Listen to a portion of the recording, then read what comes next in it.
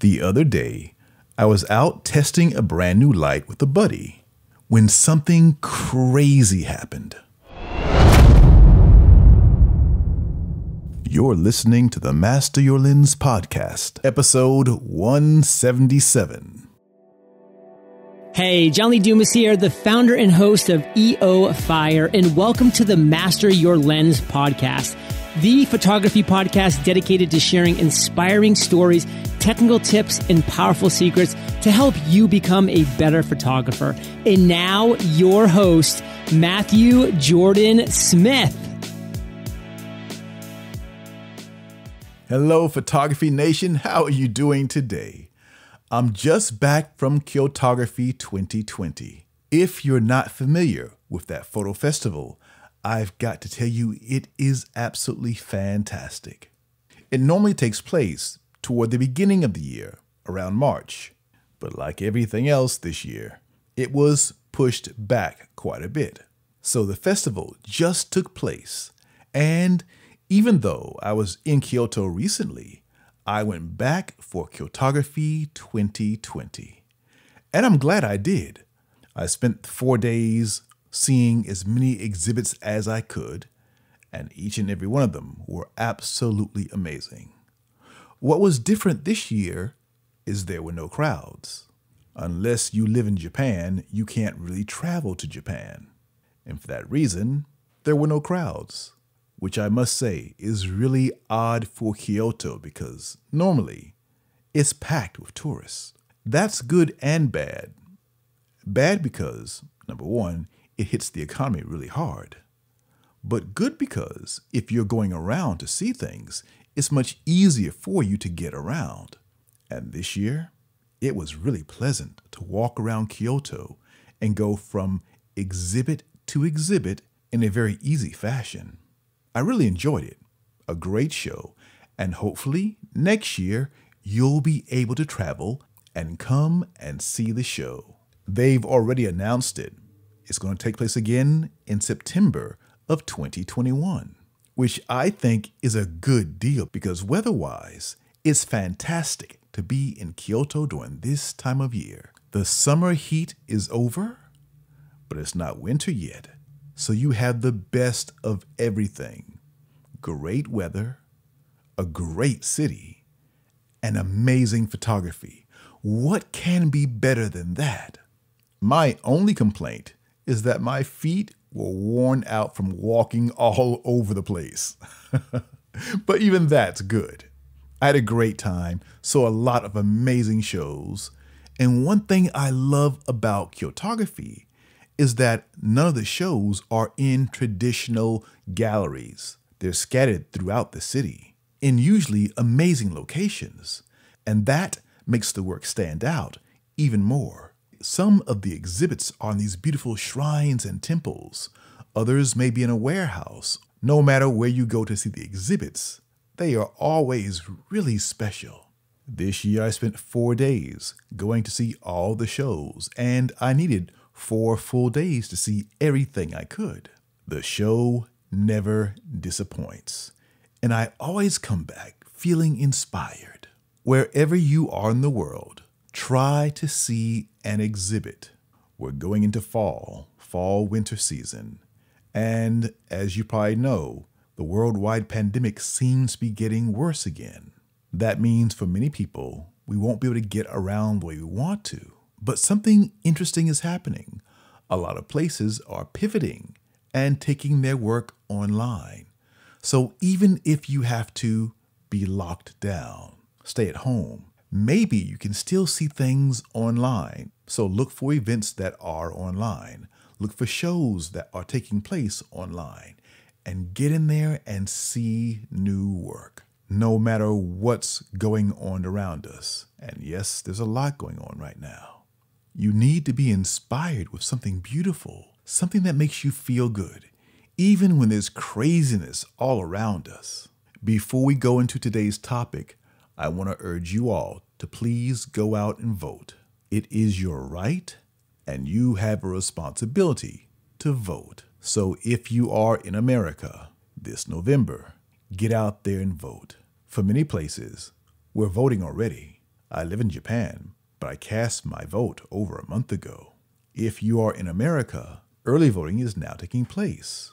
So go out there and vote. Exercise your right, because nothing's going to change until you do. Today, we're talking about your photography style. But before we dive into that, I want to share something crazy that happened the other night. A buddy of mine called me and said he had a brand new light, and he's been playing around with it. But he needed to do a little more testing. He wanted to show me what this light could do. So we got together and went out at night with a new light that looks very similar to a Star Wars lightsaber. This light is a constant light source, meaning it won't flash the way your strobe light does or your speed light. It doesn't flash, it's a constant light source. But it's a very cool constant light. It has the ability to change colors and move through colors based on how you program the light. This light is called the Nanlite Pavotube, and it's around $400. So we head out. Tripod, cameras, and new light.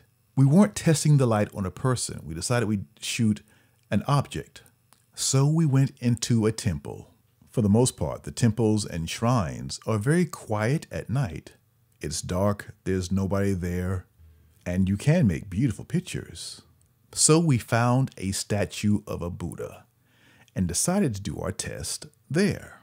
The idea was to do light trails. For light trails, you're doing long exposures, 5 seconds, 10 seconds, 20 seconds, and they can be a lot of fun. So that's what we did. We did a series of images with the Nanlite Pavotube and played around with time, played around with color, and played around with movement to get different effects. We were having a great time. It had just rained, so the reflection of the light on the ground was amazing. All these beautiful colors, enhanced by a wet surface. Absolutely stunning. Whenever we're testing lights, it can take hours, but the time goes by so fast because we're in our element, taking pictures, exploring new ways of creating beautiful images, and we're having fun. But I want you to think about this. We're basically in a dark park, a temple, a shrine. It's nighttime. There's no one else around. And here are two guys with cameras, tripods, and a light playing around with colors. Well, out of the blue, somebody else walks into the shrine, sees us taking pictures in a very odd way, and comes up to us and says, "Do you speak English?" We turn, and there's this young, attractive woman wanting to know what we were up to. So we began talking about photography. Turns out she's also in the field. And from a distance, she saw these beautiful colors and was wondering what in the world is going on.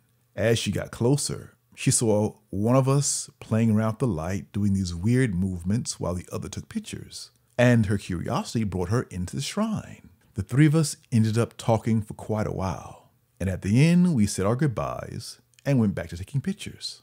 As the night began to get cooler, we decided to call it a night. Now, as we were walking out of the shrine, something occurred to me. What had just happened would never happen in America. Maybe it would never happen anywhere else in the world, period. Imagine it's nighttime. There's two guys in a park.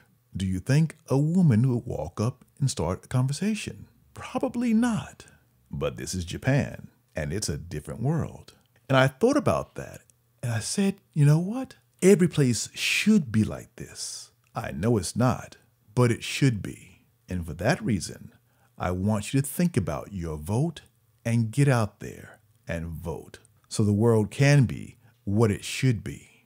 Okay, now let's get into the style part of this story. The next day, my buddy sent me his pictures. When it comes to making light trails, they can be beautiful. And when you have a light that has the ability to change colors and change the length of time you have each color, that can make for some very interesting light trails. Now, for those who may not know, a light trail is when you're taking a long exposure, and during that long exposure, You use a light of some type, move around your frame to create light trails. This works best at night, by the way, with any type of constant light, even a flashlight. But there are other types of lights that can create other types of effects, like the Nanlite Pavo light. It's a great light. The next day, my buddy sends me his pictures, and they are beautiful. I really admired the work, and I showed it to my wife, and she said, "Oh, those are nice, but that's not your style." And she was right. While those pictures were beautiful, they definitely were not my style of photography. Very often we see something that looks very, very cool. This is very common in the world of photography. You see an image that you love, and you want to learn how it's done. There's nothing wrong with that. However, it may not fit into your style of photography. Today, a lot of photographers are searching for their style. And in that search, they may be trying everything. There's nothing wrong with trying everything. But you've got to find out what you identify with. What makes you not only feel good when you see the work, but what really has a connection to you. It was great watching my buddy create his images. But those images are definitely his style, not mine. It may be hard for you to identify what your style is, but let me give you a little bit of help. When you are in your zone, creating images that feel like you, you'll know it by the way you feel. When you like something, it feels a certain way. I liked what my buddy was doing, but I didn't love it. That's one sign right away. It can be a beautiful picture, and these pictures are beautiful pictures, but they don't resonate with me. The same thing is true for you. There are pictures that you're going to love. You may admire them greatly, but they're not you. When it comes to finding your style is already part of you, and you know it by how you feel. When I'm creating images that are uniquely me, I feel it, and so do you. Whenever we feel good, there's no light going off that says, "Oh, I'm feeling good." You just feel good. Same when you don't feel good. When something happens that irritates you, you know that feeling. You don't need somebody to tell you that you're irritated. You just feel it. Feelings are powerful. They tell us everything. This year, we've had people telling us a lot of different things. And you can feel when they're true or not true. I'm always put off when we need to prove when something is right or wrong. We don't need to prove that. You know it in your heart. You can feel it. When something is right, you feel it. When something is wrong, you feel that too. The same can be true with your style of photography. You feel it when it's right. When you are creating your images that feel right to you, you're going to know it. You'll know it when you're shooting, and you'll know it when you are culling your images, making your selections. The feeling comes back. That's the connection. But you've got to be aware of it. There are people who love taking pictures of weddings, and there are people who despise it. When you don't like something, you can't fake that. It shows. And others, well, they feel that too. You don't have to find your style. Your style finds you, and it tells you, "Oh, this is your style," by how you feel. So let me ask you, when was the last time you were taking pictures and you felt amazing? Go back and look at those pictures. What was it about that experience that made you feel a certain way? Now think back to pictures you made when you didn't feel it. Maybe those pictures look beautiful, but it doesn't feel good to you. Maybe people around you love those pictures, but you don't. That too is a sign. Your style is a part of you the same way your DNA is a part of you. Your style of photography is unique to you. It's not just about a technique or a lens or even a certain light. It's about you. We've all heard that thing, shoot what you love. Love feels a certain way. It's much stronger than like. You can like a lot of different things, but what you like may not be your style. Your style is hidden in what you love. So go out there and identify with what you love and get to work making your style. All right, Photography Nation, that's going to do it for this week's episode of the Master Your Lens podcast. There's a lot going on in the world. Things that may not make you feel good. You know what that feels like. Now identify the things that make you feel good and turn your energy in that direction. Until next week, always dream big. Bye for now.